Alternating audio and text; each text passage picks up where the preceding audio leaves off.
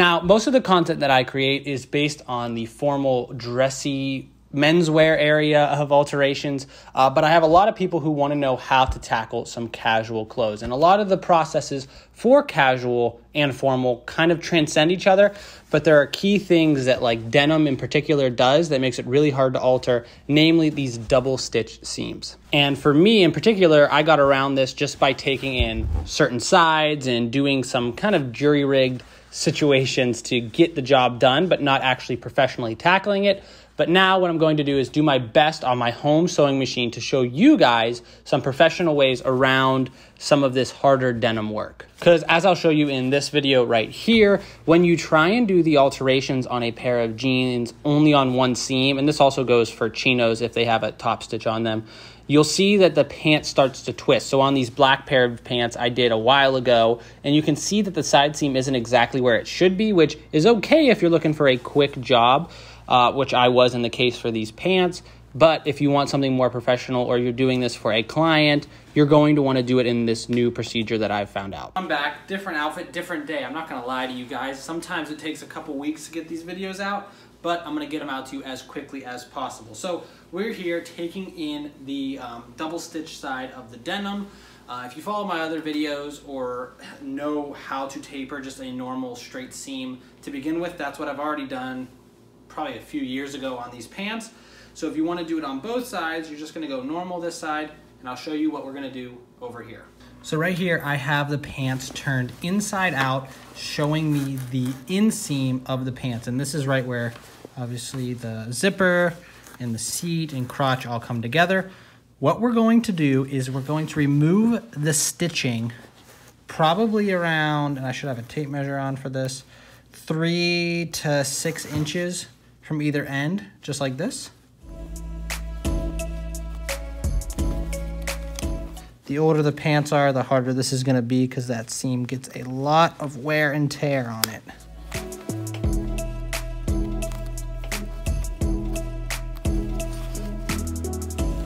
So here we go, this is it opened up.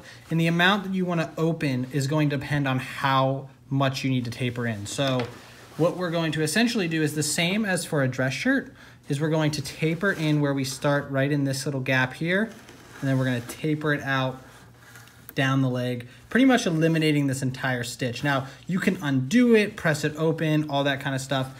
But if you're taking in just a little bit, you're probably going to only need to take out a little bit because you just got to get it right in there to ease in nicely. But if you're taking in a lot, there's going to be quite a bit of tapering, so it might need to come in sooner, if that makes sense to you guys. But I'm just going to open up mine about this much, and then I'm going to be sewing from this line here, the amount I'm taking in. And again, I'm showing you this for demonstration purposes. These pants do not need tapered on me, so I'm just going to be guessing how much because these are going to be way too tight once I try them on. But if you are doing this and you're trying it on and you're pinning on both sides how much you want to take in, and obviously you've already probably taken in this side of the pant, so that's just what I'm assuming. You know how much you're taking it in. If you have any questions on that, leave them in the comments.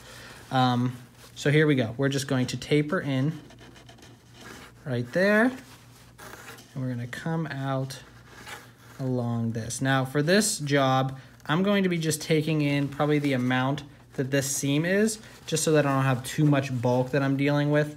And I'm gonna take this down the entire way on the pant.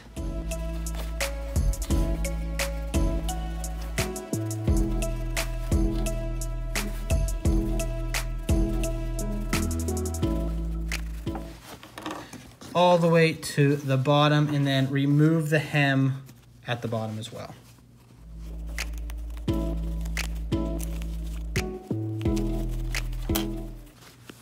And keep marking it straight down, but mark it whatever amount you need taken in. Just like that. Now let's move over to the sewing machine. So let's talk about the setup I have on my machine. I have it set at a standard straight stitch, which on my machine is A. Make sure you check your guide for your own. Length, I'm actually gonna put it to 3 to 3.5, just because whenever I'm doing an alteration for myself, I like to have a little bit of play because it's a lot easier to take out a 3.5 then a 2. So if I do a 3.5 and I like it, then I just go back over it with a 2, make sure everything's set in stone. But this allows room for error. Width doesn't matter, we're doing a straight stitch, and I have a very, very light color pink thread. This is also a all-purpose thread. If this were me doing this for a client or an actual pair of pants that I'm going to be wearing afterwards, I'd be using a heavy-duty denim thread. In this case, it would be black. But because I'm going to be taking this out right after to make them fit me again, I'm be using this very light pink, and I also didn't have any denim thread that was light enough to show you the work on the black pants. So that's kind of the theory behind that.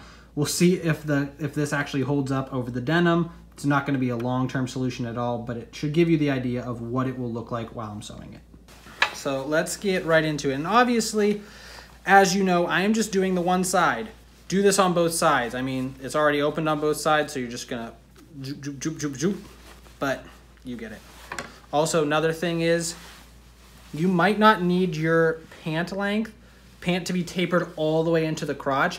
If that's the case, you're just gonna open up like you did at the top here, down lower on the pant. So for this one, I only really need to taper it from like the calf down. So what I would have done is I would have started it here and just went down that way rather than all the way up here. But I figured might as well show you the more labor-intensive job, and you can kind of get the rest of the other jobs done on your own easily because it's a modification.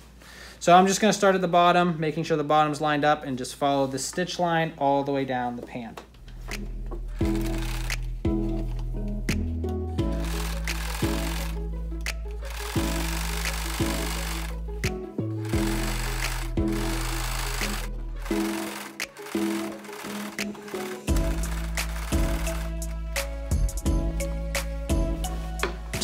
So this is not my straightest stitch by any means, so probably go over and redo that one. But that's what it's going to look like just generally, obviously with a better looking thread that matches. But let's go take a look over and see how it turned out on the outside. So as you see here, this gives you a very clean, like straight seam like you have on the other side. This just eliminates the double stitching all the way down. Now with doing this method, you are going to eliminate it as a whole because top stitching this leg is pretty much impossible unless you want to take apart this seam here, like rip it all the way up to the side. Then you can open it up and top stitch on top of it to give that denim look, which is a possibility. But if you're just looking for a quick solution to taper it on both sides, this is the way to do it. Also, another thing to note is taking it in all the way to the top makes it look a lot cleaner than if you stop right here, because then you'll have that double stitching all the way to the top still, where you will need to open up this side and then get in there and stitch it down. I'm gonna show you a few more things as far as like finishing off the hem. I mean, you should know how to do that by now if you're getting into advanced tapering like this. But like you know, you roll it up and you top stitch it, but I'm gonna show you what to do with all this extra bulky fabric that you find inside. So here we are back inside. As you can see, this is thick. This is a lot of fabric to be dealing with. How do you make that comfortable, especially if you want a tight fitting pant? So all you're going to do is open up the entire seam. Again, I'm not going to do it on these because I still want to wear these pants and it will ruin them if I take it out. But you want it pretty much to look like this center part that we just did all the way down the seam that you just did on both sides. This way, instead of having double bunched up fabric here, you're going to have just 2 layers of fabric laying together like this. And what you can do is you can cut, you can zigzag, you can overlock stitch to get that, stop that from fraying, and then just press it open like we do on a normal seam like this. So this will pretty much be exactly on this side. Now, when it comes to the hem, again, like I taught in my other taper videos, you're just going to roll up back to its original size, but with all of this extra fabric out of the way, it's going to actually lay clean and look good on you. But just make sure that you open that up so that you can press it flat, or even like I said, if you want to rip apart this side to give that top stitch look, then when you press it flat, you can still open it up from this side and top stitch over top of the flat part and give the same look as if it was like this distressed looking denim seam. Hopefully that helps you guys. that's the process of tapering the pants. Hopefully that this short and sweet message came across clear and is helping you to take your more casual denim pants and make them fit you snug and comfortable as anything you've ever worn before. I know it can be daunting, and I know this is an exact full-on tailoring tutorial for how to do it. Trust me, it's coming. But this is how to overcome it, I should say, on your home sewing machine. Now, another thing I did not mention during the sewing machine review is make sure that you go and you buy a denim needle. This is gonna be thicker than your normal universal one, so you're not gonna break it. Your machine's gonna go a little bit better through the material. So just make sure that you have a heavier duty needle in your machine when performing all these alterations. And also it helps if it's a pair of pants you really like and you're not just testing this out, put a new needle in. It's always safe to say put a new needle in, because if it's dull and tries to punch through, it can tear the fabric, it can break the needle, which can then tear the fabric. So it's just better off that you go ahead and just refresh the needle. Next, I'm gonna show you just kind of how you can go about doing the same exact process-ish with your waistband so that you know that it's gonna look good on you, and also is going to look good because you can have the top stitch a lot easier on the waist than you can on the legs, because you got this cylinder, which is a pain to fit under your machine. If you guys have any questions talking about your denim alterations as far as tapering goes, the legs, let me know, hit me up in the comments. I am here to answer any questions you guys have. Hopefully, again, if this was informative, leave a like, subscribe, notification, all of that stuff helps get us out to many people. Also, would like to let you guys know I am in the process of a very fun project coming out. I'm not going to release it yet because I want to make sure that all of my ducks are in a row before I just jump in and show you guys what I'm going to be doing. But it'll be taking on a very fun vlog style here in the near future with some projects I have coming up. So stay tuned for that, guys. Thank you again for tuning in to the end of this, and I'll see you in the next tutorial.